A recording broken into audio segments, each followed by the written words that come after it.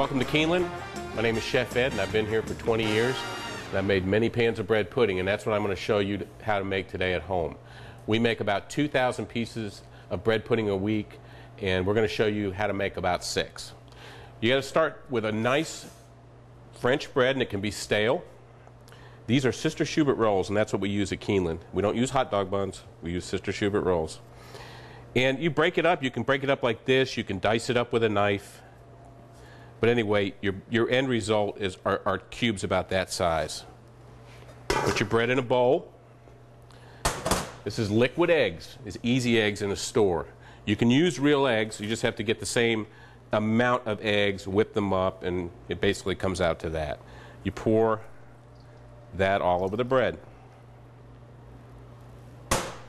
You have sugar. Pour the sugar. And we use lots of sugar here. Can't make this too sweet. Get all your sugar in the bowl.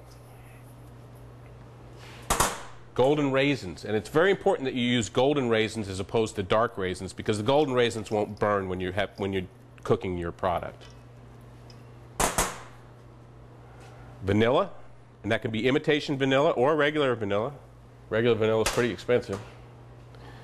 And just regular 2% milk. So you cover up all the bread like that, and then you keep pressing it down. And that is the important thing, that all this liquid absorbs into the bread.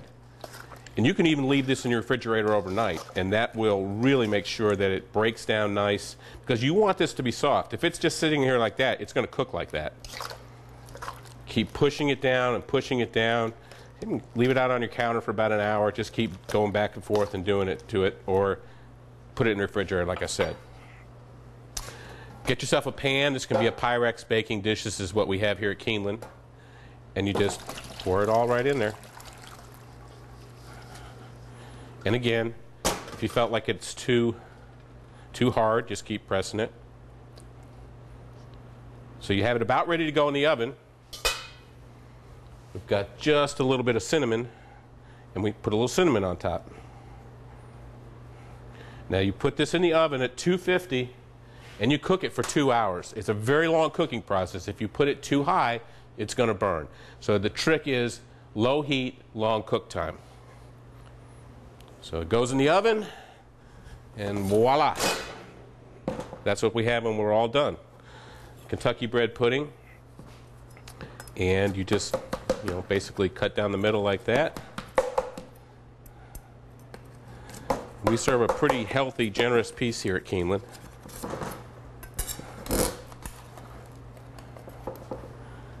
There we go. And then we have a Maker's Mark bread pudding sauce.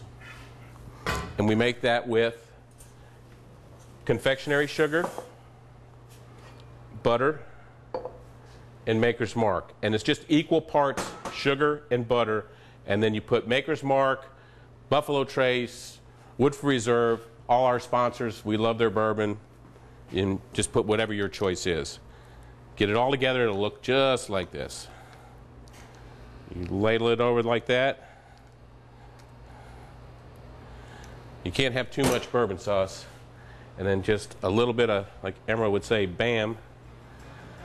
Put a strawberry on that. Get yourself another shot of Maker's, and Kentucky bread pudding the Keeneland way.